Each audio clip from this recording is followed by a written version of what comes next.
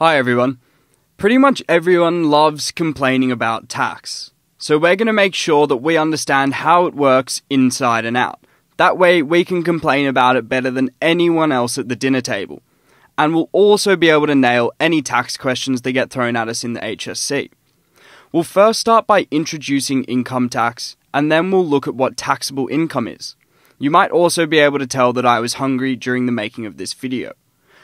Let's say I'm at the beach and I want to go and get some chips for everyone. I have to walk to the fish and chip shop and get some.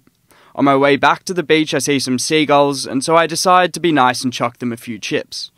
When I get back to the sand, of course my friends want to take some, and I eat the rest myself. Okay, you might be wondering what this has to do with the topic of this video.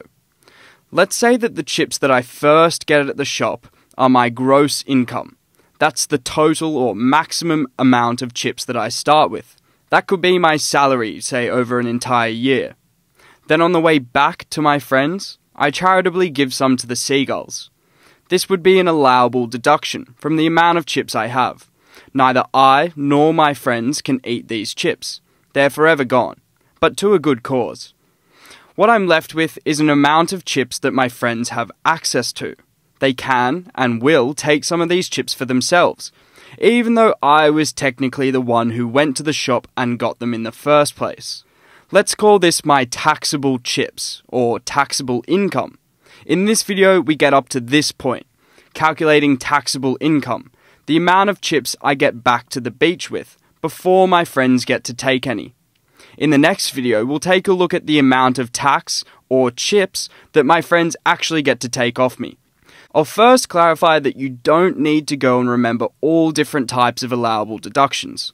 If you want to do that, you can study tax accounting at university. Allowable deductions in the real world might be business-related expenses, charitable donations, or contributions to your superannuation account. There are many different ones, but we'll focus on a couple of the more common ones as examples. Let's start with business-related expenses. These are business costs incurred directly in earning your income. For example, if you're a plumber, then you need to buy tools and pipes and probably a big van to carry all your stuff in. You can subtract the cost of these from your gross income to then find your taxable income. Let's do an example. Jess the plumber earns a yearly salary of $100,000, plus she gets $15,000 per year for renting out a room in her house. As a plumber, she paid $4,000 in car expenses, $20,000 in materials like pipes and tools, and $600 on work mobile phone bills. We need to find her taxable income. Remember that taxable income is total yearly income minus allowable deductions. Her taxable income would be her total income, salary plus rental income, minus her allowable deductions. Her allowable deductions in this case are her business-related expenses. This gives us $90,400 as her taxable income. This is not the amount of money that the government gets to keep. Let's make sure that's clear. Taxable income is simply the amount of money that the government uses to then calculate tax. This is like the amount of chips that I arrived back at the beach with before my friends got to take any. There are two things that we should clarify here.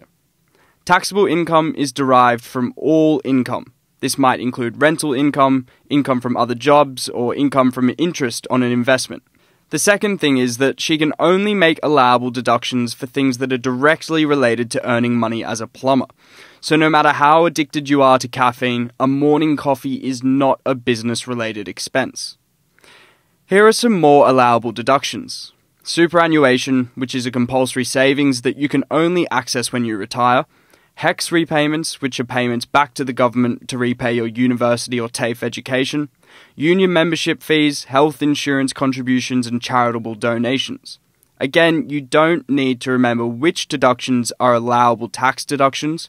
All of the questions in past HSC papers specify the allowable tax deductions. But these are some of the more common ones. Why might the government let charitable donations be an allowable deduction? Let's do some maths and find out. Say charitable donations are not allowable deductions. If you earn $50,000 in a year and pay 16% in tax, you pay $8,000 in tax.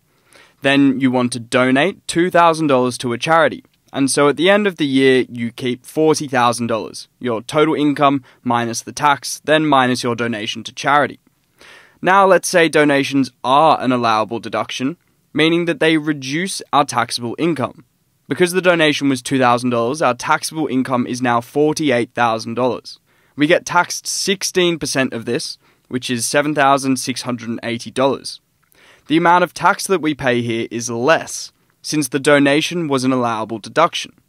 So we take home $50,000 minus our donation of $2,000 minus the tax of $7,680, leaving $40,320.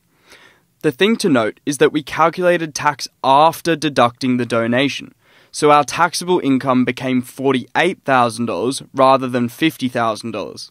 Since we deducted the donation from our income, we paid less tax in the end. So giving away money to charity reduces the amount of tax you pay, and this incentivizes people to donate to charity. Cool. Let's wrap this up with a review. Income tax basically works like this. We start with gross income, then we have allowable deductions, and then this gives us taxable income. From taxable income, we can then calculate tax, which we will do in the next video. We find taxable income by taking total yearly income and subtracting allowable deductions. Allowable deductions are basically tax-free expenses, since they aren't included in your taxable income. You don't get taxed on them. Don't worry about remembering all the different types, the question in the exam will specify. Also keep in mind that gross income doesn't just include salary or wages, it might include other things like earning money from renting out a property. In summary, we can see that the maths itself here is really basic, but it's important that we spend the time outlining the concept. Because as we will see in the next two videos, if you don't have a solid understanding of how tax works, you can easily miss out on a 4 or 5 mark question. Cheers for watching, everyone. Next video will take the next step and find out how many chips we have to give our friends as tax on the beach. See you then.